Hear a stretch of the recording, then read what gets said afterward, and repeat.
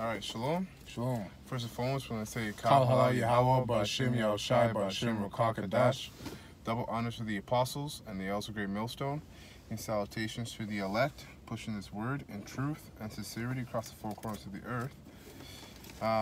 In this video, we're going to talk about reading the Bible, and not just the importance of it, because you should already know why it's important to read the scriptures, but how to read the scriptures, according to the Spirit. So, can you start off with Isaiah? Give me a second here.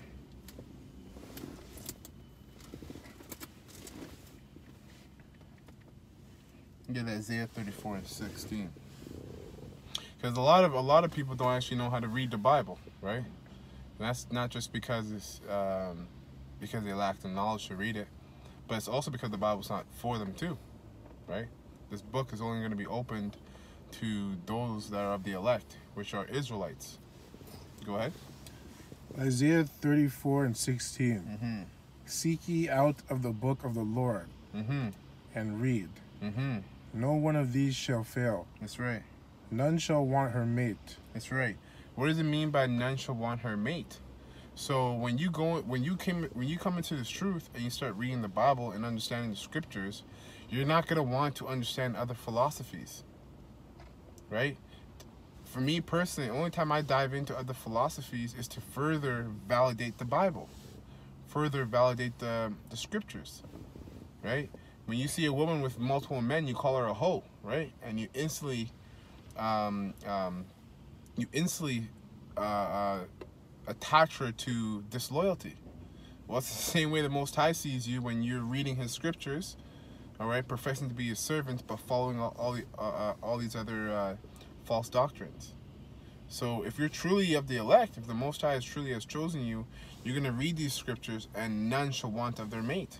You're not going to want another woman. You're not going to want another woman, so to speak, at all. You're going to want this one woman and that woman only, because you know this is the best of the best, right? The creme de la creme, so to speak. Go ahead. For my mouth it hath commanded, and His Spirit hath gathered them. And the them, go to John 5:39. The them that it's talking about is the elect, right? Because, I said this earlier, but this truth is only for the elect. And that's who we're only looking to wake up. John 5:39. Okay. John 5:39. Search the scriptures, for in them ye think ye have eternal life. It's right. Search the scriptures, for in them ye think you have eternal life.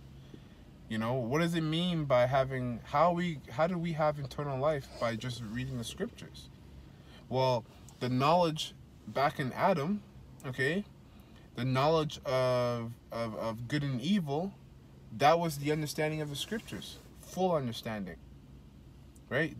Because at the time, Adam only knew the righteous things only knew righteous things, didn't know anything on the left-hand side, knew everything on the right-hand side. But when you search the scripture, and this is eternal life, it's because Yahushai resides in here. And it's because when you read the scriptures, you end up dying for the scriptures. Some of us are going to taste of death. But if we're to taste of death for the cause of Yahweh Ba'Shem Yahushai, well, then we are going to get eternal life. Get a crown. We get a crown, right? In the kingdom, you're going to live forever, man. And guess what? You won't know that until you search the scriptures. That's what it says. When you search the scriptures, you'll find eternal life. Eternal life is here, right? Eternal life is the Bible, but the understanding of the Bible, right? Go ahead. And they are they which testify of me. And they are they which testify of me. So you can't truly testify of Yahushai if you don't understand the scriptures, right? It makes no sense. So if you're not a steward of the book, but yet you profess to be a Christian, how are you going to help? What's the point of calling yourself a Christian if you don't study? What happens if you meet someone who's not a Christian and they have tons of questions? You're gonna call your pastor up, or you're gonna set up an appointment, Like, you know what I mean? You're supposed to have this ready. Honestly, calling yourself a servant of the Most High and not understanding the scriptures, it's like coming to work without your work clothes. Dude, what's Esau gonna do? He's gonna fire you or send you back home. Right? These scriptures, you have to understand the scriptures because you're always on duty. You're always working. Like this job, okay, where it's not a 9-to-5 job. You don't just clock in on the weekends, do your highway and byway, and then clock out. More importantly, it's not a church. That's what church goers do. They clock in, they're Christians in church, then they clock out. It's a 9-to-5 thing. This is year-round, 24/7, 365. Right? Forever. That was 39. 39? Now go to Psalms 40.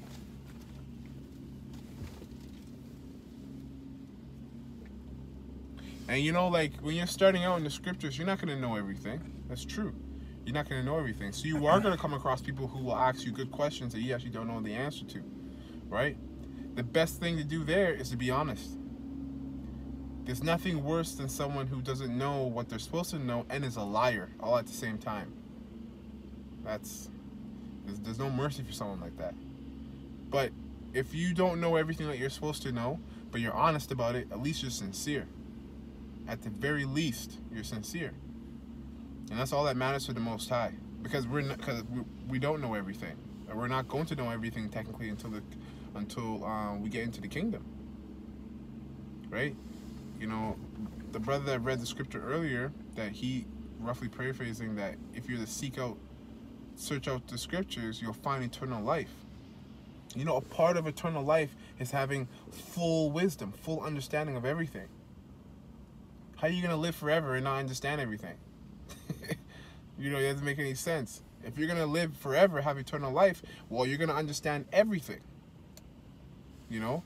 But my point is if you don't actually have an answer to a question, let's have the scriptures, be honest. Don't lie because of your pride and because, you know, I might be of the elect, Apostle Tahar taught me all this, that, and the third.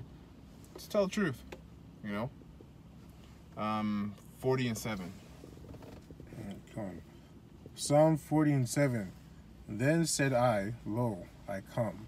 In the volume of the book it is written of me. It's right. Lo, I come in the volume of the book and it's written of me. That's Yahushua speaking. Get Ephesians 3 and 4. Right? And that's why I said earlier, you don't know Yahushua if you haven't studied the scriptures. He said, Lo, I come in the volume of the book and it's written of me. You know, this whole scripture is written of Yahushua, his thoughts and everything. Ephesians 3. Well, actually, the whole scriptures is a testimony of Yahushua. Everything from Adam, from Genesis 1:1, literally to Revelation, the last chapter, last verse, 22, I think, in like 16 or whatever. It's all, this whole book is a testimony unto Yahushua. Everything about it. That's why he said what he said. Lo, I come in the volume of the whole book. So there's different stages in the book. Each stage is a piece of Yahushua. You know? That's deep. Don't choke on that. Go ahead. Ephesians 3 and 4. Whereby, when ye read, ye may understand my knowledge in the mystery of Hamashiach, which in other ages was not made known unto the sons of men. The mystery of Yahushua Mashiach. There's a lot of mysteries to Yahushua, man. A lot of mysteries. You know, one basic mystery, you know, is counterproductive or counterintuitive, but is just what he looks like. What Yahushua looks like. It's a mystery. You know? It's becoming a lot more evident now, but even what he's about. What's Yahushua's mentality? Like, you have to understand, those of us that the Most High has mercy on and has opened our eyes to his knowledge, we understand the mentality of Yahushua. Like that's pretty detailed. You know, I don't know any person that's not in the scriptures, that's not in the truth, that can break down break down the details of Yahushua's mind, okay, and according to the scriptures too. I've never had a pastor who do it. They just talk of it. They just talk about Yahushua is about peace, love, all these things, right? And they use certain scriptures to back up just those things only. But there's two sides to everything. Yahushua is also about destruction. He also is about so-called racism. He only loves his people, right? We know that he's gonna come in a thief of the night, but to who? You know, like that's something, that's a mystery. People read that, but oh yeah, that means we don't know when it's coming. Yes, It's true. but it's also true that he has people on the planet that do know. So a thief in the night, a thief in the night to who? You know, no one knows the exact day, but they're called, his elect are called watchmen for a reason. You know, where were you at? I was at 5. Okay, I read it again. Which in the other ages was not made known unto the sons of men, as it is now revealed unto his holy apostles and the prophets by the Spirit. And Baruch Yahweh Shimei Shai for the apostles, man, a great millstone, and the elders, because they, Most High chose them and gave them the understanding, and they broke it down to a simple and plain, very plainly, man. Right? Because they understood it that well. Right? That's why you need a teacher in this truth. You need a teacher, man. You can't. Every brother in this truth has a teacher. Because we're all teaching each other. While Yahushua is teaching all of us. All at the same time. Synchronicity. Synchronicity, exactly. That definitely was spiritual then, eh? It's popping Oh up yeah, now. that word, synchronicity, yeah. Yeah. That was it on that? Is there Yeah, more? that was just 6. Okay, so we're gonna close up. All right, short video, straight to the point. You know, but yeah, the point of the script of the video was to read the scriptures, but read it with intent as well, man. Understand that like you're not just reading because this is something you're supposed to do. You know, I used to study for 4 hours a day. I don't do that no more because I only understood an hour of what I was studying. You know, so it's not efficient, right? So study in the spirit, not in the flesh. So with that, we're going to say shalom. Shalom. And we're going to say Kahla Yahweh, Ba'Shem Yahushai, Ba'Shem Rakar Kadash, double honors to the apostles, the elders of great millstone, and salutations to the elect, pushing this word in truth and sincerity across the four corners of the earth, and death and destruction to his wicked kingdom, 2/3 of Israel, and Esau as well. Shalom. Shalom.